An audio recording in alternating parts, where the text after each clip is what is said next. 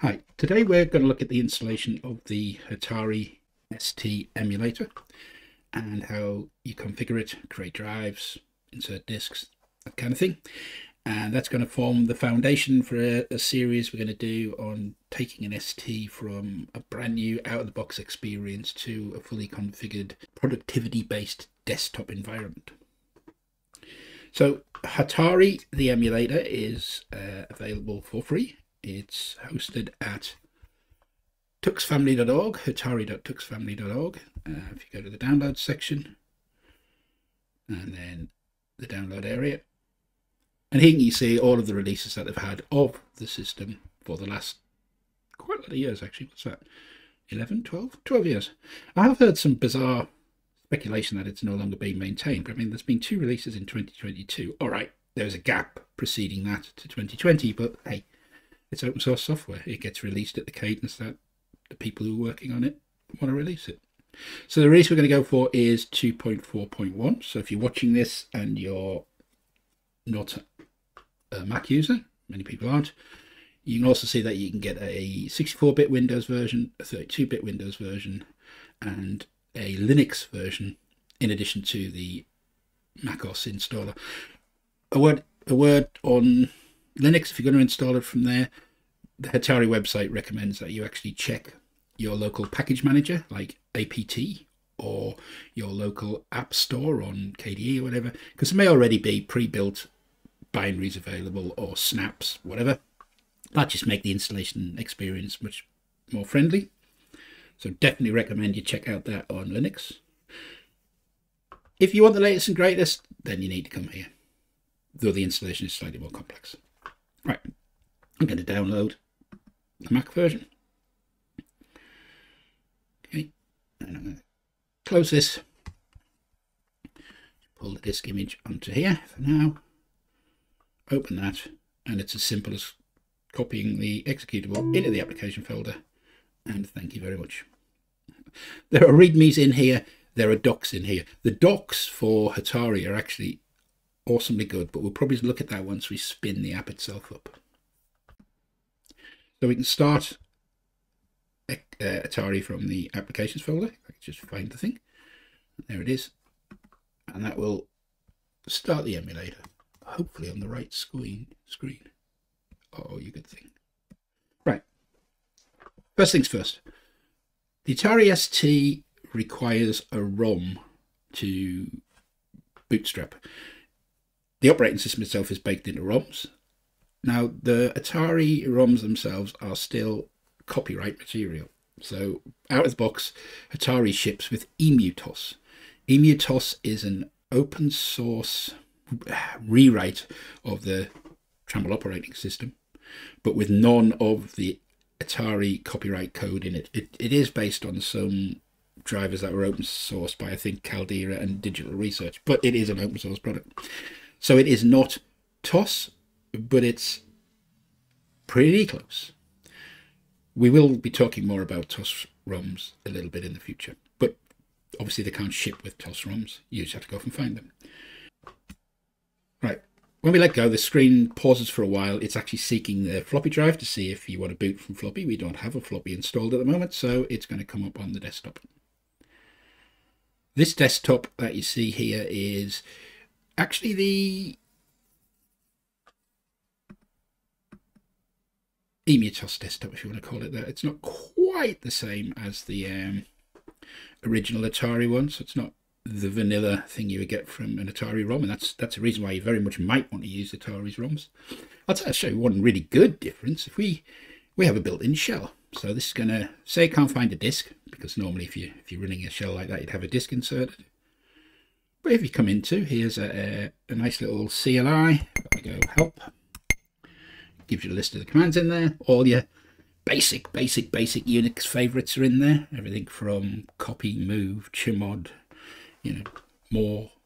It's got enough in there that you can operate without having to do everything through the GUI, because the GUI on the Atari was pretty minimal. A lot of what I'm going to be talking about in the configuration series for the ST is actually to get from this to a much better desktop environment that has command lines in Windows, etc. We can exit out of that shop. there, that's one difference between EmuTOS and TOS. So Hatari has two mechanisms for controlling it. If you look at the Mac, there is the Macintosh interface. So if I pull up the menu here for the emulator, I can do resets, I can set preferences, etc. in a very, very nice operating system specific manner. The other way of controlling it is if you press F12 inside the ST, you get up this screen, which allows you to do everything that the native menu system does, just using a common GUI. So the nice thing about this, of course, is if you run Hatari on Linux or you run Hatari on Windows, it will have the same look and feel to it. I don't particularly like this. I kind of prefer the Mac-based one, simply because when you do things like file choosers, it has better facilities. But for now, we need to know that this exists. So let's use this to configure our main system. So the first thing we're going to select is a machine type. So there's the original ST, the Mega ST, the STe, and the Mega STe. So, the ST was the 512 kilobytes of memory. There was the ST, which had an external floppy drive, the STF, which had an internal floppy drive, the STFM, which had an internal floppy drive and a TV modulator. I mean, ultimately, the STe was where it fetched up. That was the last of the ST line before they went to the Falcon and the TT. So the E stands for extended, I believe.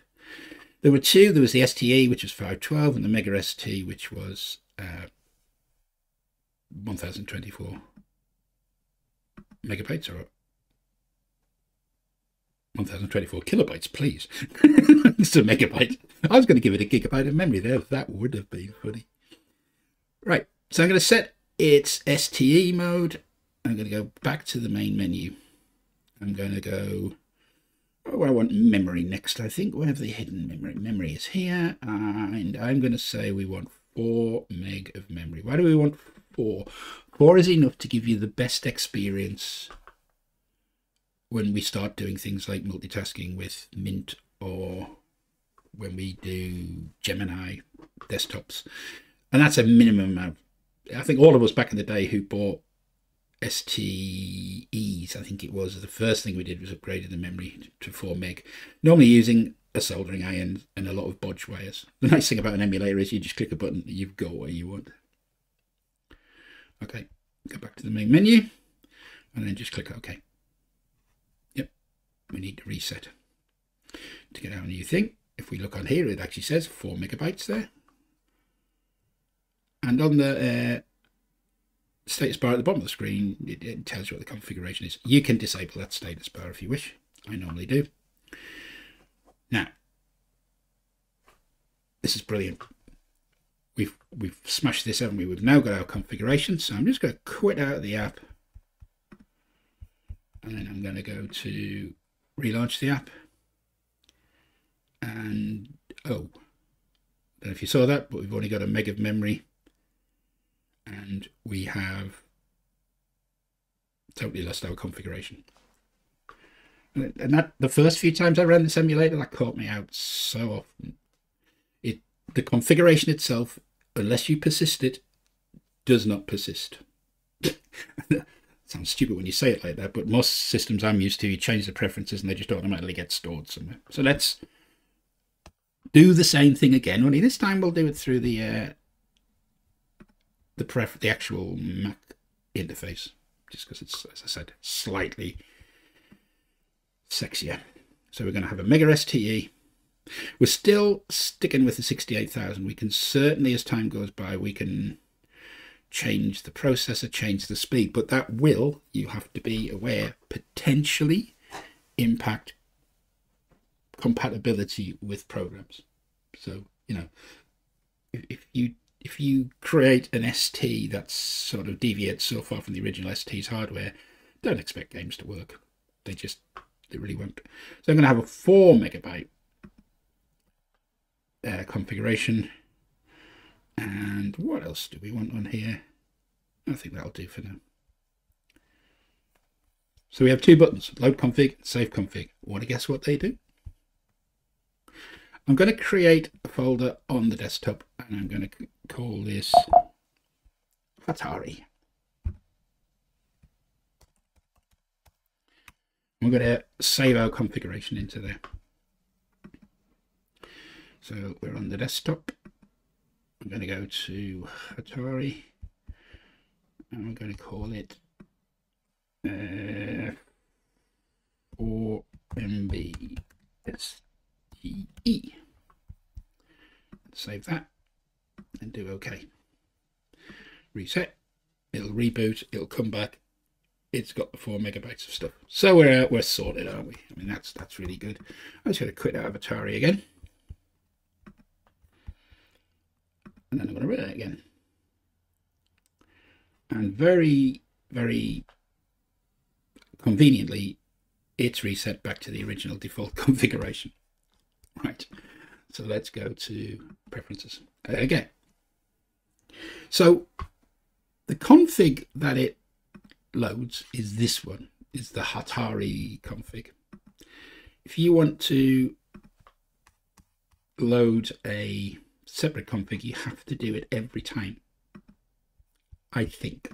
I've never worked out a way of telling it to remember the last config. However, the other thing is you can run Hatari quite comfortably from the command line and specify all of this. So a little bit of scripting is probably what you're going to end up doing. So another reset, and we're back to what we want. We have our 4 megabyte listed under TOS, and indeed on the bottom. And there we are. We're up and we're running. So it's just something you have to remember to do. Now, I am going to just make this go to the medium resolution, so we've got a few more pixels.